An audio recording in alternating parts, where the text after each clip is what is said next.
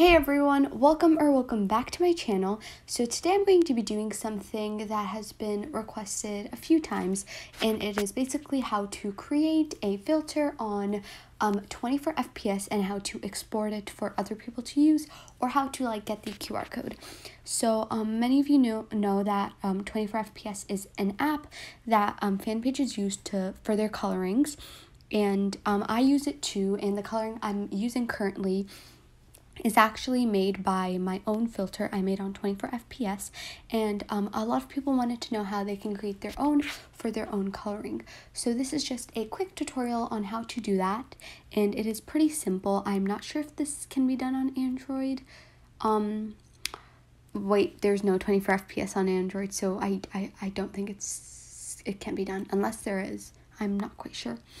But basically, without further ado, let's get started, and I'll show you guys the steps on how to create a filter or QR code on 24 FPS. So basically, what you're going to do is you're going to need two apps. The first one is Polar, and the second one is 24 FPS. So we're going to first quickly go on to Polar. So after you're on Polar, what you're going to do is you're going to select a photo. So I'm just going to select this one. I saved a few photos to test out the different lightings. So I'm just going to select this one. And what you're going to do is you're going to click Adjust at the very bottom here.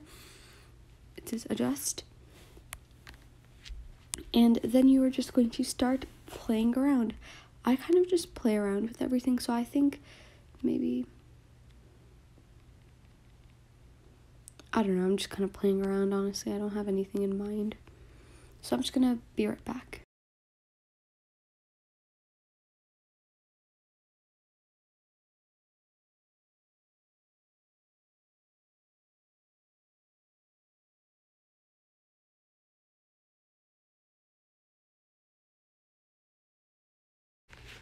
Okay, so I just played around with the filters and I just got this. I don't really know. And because a filter is kind of just like a base, and it's not really, like you do add other apps to it. I feel like this is a good base. But then what you're going to do is you're just going to click Styles at the bottom.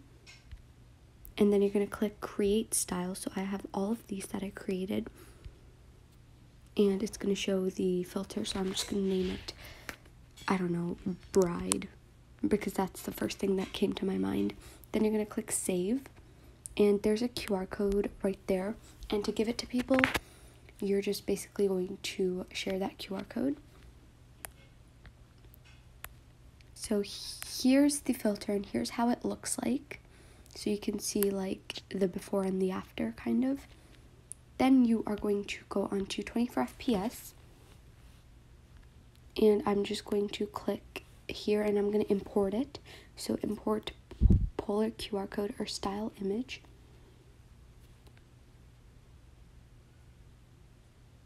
And you're going to click OK because it will say this, but just click OK.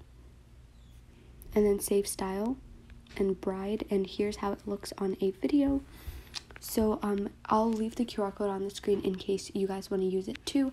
But that is it for this video. I hope you guys enjoyed and learned how to make Polar QR codes.